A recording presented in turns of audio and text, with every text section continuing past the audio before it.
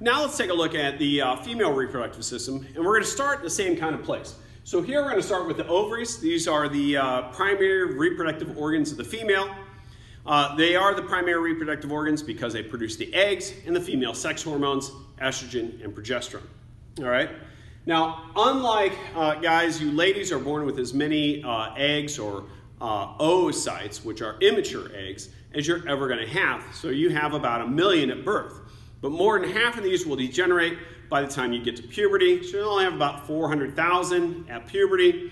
And of those 400,000 oocytes, immature eggs, you're only going to ovulate, release from the ovary, about 400 to 500 of those over your lifetime. And then a smaller percentage of those will be fertilized. All right, so let's take a look at the female accessory organs. So this is looking at the female pelvis and sagittal section. This is like looking at it, inside here. So here are the ovaries, and you see these tubes next to the ovaries, and these are called the fallopian tubes. They're also known as uterine tubes, and they're also known as oviducts. These are paired tubes leading from near the ovaries to the uterus. All right. So the fallopian tubes and the ovaries are not directly connected.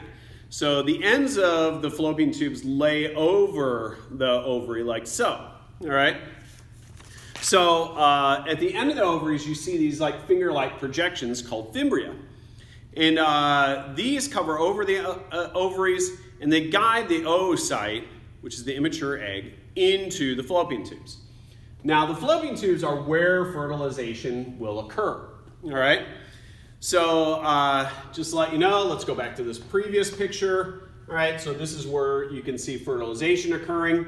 And this is the reason why so many sperm are needed to be produced. So this is showing the vagina here. Here's the uterus. Here's the fallopian tube. And there's the oocyte, which will become an egg. And then since the sperm are there, it's going to be fertilized. And so we'll have a zygote then. All right. Now, a lot of sperm get lost here in the vagina. Some of these sperm here are going to take the wrong turn at Albuquerque. So they're going to go to the side that does not have an oocyte. But the main reason why so many sperm are produced is because this is a team effort to get a few sperm to the egg. All right? So this is not fluid filled. It's a moist environment, but not fluid filled. So when sperm get through the cervix and get into here, they are swimming through their own reproductive fluids that they're bringing with them. All right, so they can only go so far before they run out of that fluid, and then other sperm cells behind them swim through the reproductive fluid that they left behind, and then move a little further, and the ones behind them move a little further, and so on. So it's really a big team effort to get, by the time we get to the egg, we're only looking at a few hundred sperm getting there. In fact, if a guy has less than 50 million sperm per milliliter, he's actually considered to be infertile because he doesn't have enough sperm to make it to the egg. All right, so just to let you know, sperm can live in the fallopian tubes for about 6 days. So if a woman has multiple partners around that the 24-hour period of her ovulation, it could be any one of those guys. And this is what keeps Maury Povich in business. So, an ectopic pregnancy, if you have my notes, I said that's where the embryo implants into the fallopian tubes, but ectopic just means in the wrong place. So it doesn't have to always be in the fallopian tubes. It typically is. They can also implant into the ovary. Both of these can cause life-threatening situations for the mother because the ovary is not made to expand. It can tear. And so also if it implants on the ovary, this can also cause internal bleeding.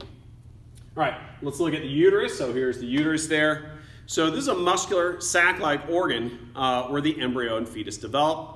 And the uterus is highly distensible. So it's only about this big when there isn't any embryo or fetus in it. And this can stretch to 6.5 to 9 pound babies is the typical, but it can go to 10, 12, 13 pounds. In fact, the largest baby ever born was 23 pounds. All right, so let's look at the parts of the uterus. So the upper part here is called the fundus. So that's the part like above where the fallopian tubes enters. The majority area there is the body of the uterus. And then the lower third is the cervix. All right, looking at layers, we have the perimetrium, which is the outer serosal layer here. The middle muscle layer is called the myometrium, and then the inner lining is the endometrium. All right? So this is where the embryo will implant into. All right? Now, I guess let's stay with that picture. If there is no fertilization that occurs, what's going to happen here is that embryo or that endometrium will be shed, and that's what the menstrual flow is. So the endometrium builds up for implantation. If there's no implantation, you shed that endometrium. If there is implantation, the embryo will implant in here about a week after fertilization. So it takes, at this point, the embryo at this point, takes about a week to move from the fallopian tubes into the uterus and then implant. And once it implants, it's going to secrete a hormone called human chorionic gonadotropin, so or HCG. So HCG prevents menstruation, because menstruation would shed the endometrium, so you would lose a pregnancy. So this prevents the shedding of the endometrium from occurring. Now, HCG is also what is detected in a pregnancy test. All right, let's move on to the vagina. So let's move to back to a sagittal section here. So this is the vagina right here. There's the uterus and that sagittal section, vagina there. All right. So functions of the vagina, one is it transports uterine secretions, so the menstrual flow there. It also receives a erect penis during sexual intercourse, and it provides an open channel for the offspring during birth.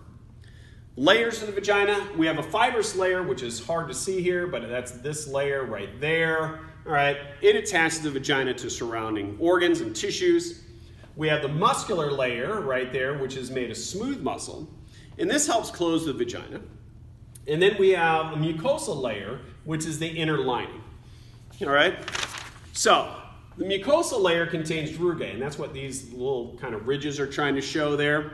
And this is going to stimulate the penis during sexual intercourse.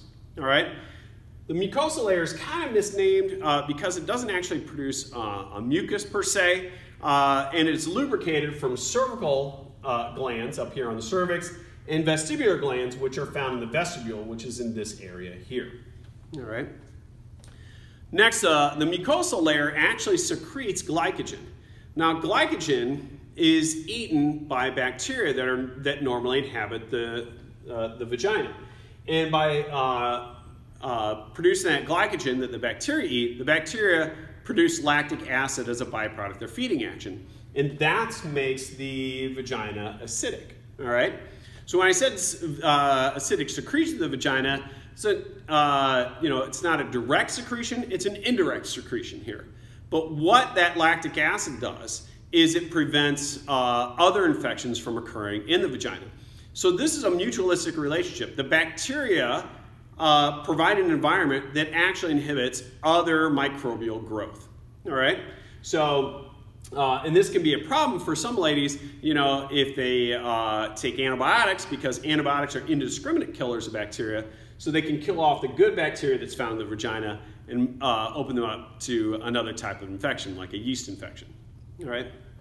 So now let's look at the external genitalia.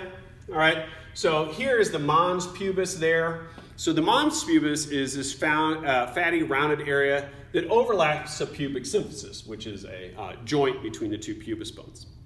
Next is the labia majora. So this is the labia majora right there. So the labia majora encloses and protects the other external reproductive organs. All right?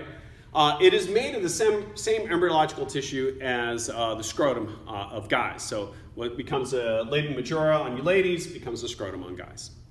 Next is the labia minora. So here's the labia minora inside of that.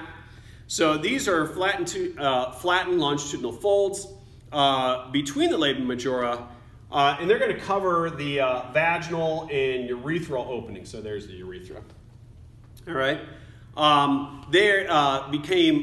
So what becomes the labia minora on the females becomes part of the penis of the male.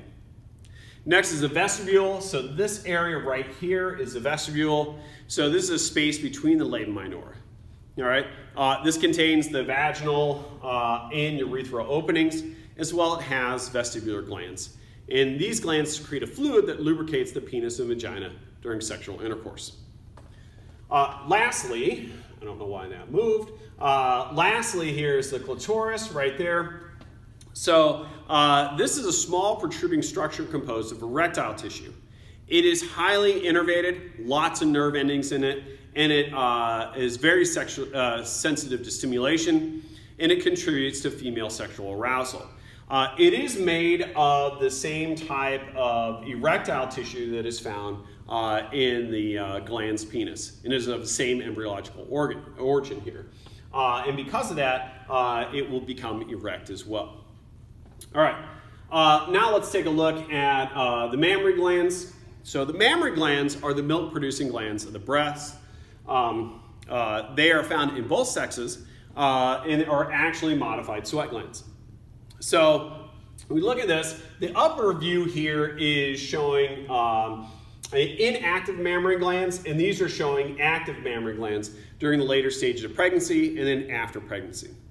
Now there's two hormones that are involved in here. One is prolactin, which causes milk production, and then the other is oxytocin, which helps move the milk through those duct systems. All right, so here it's a positive feedback mechanism. You get nipple stimulation, which will cause more prolactin production, which causes more milk production. And then, if you have less nipple stimulation, you get less prolactin production, less milk production.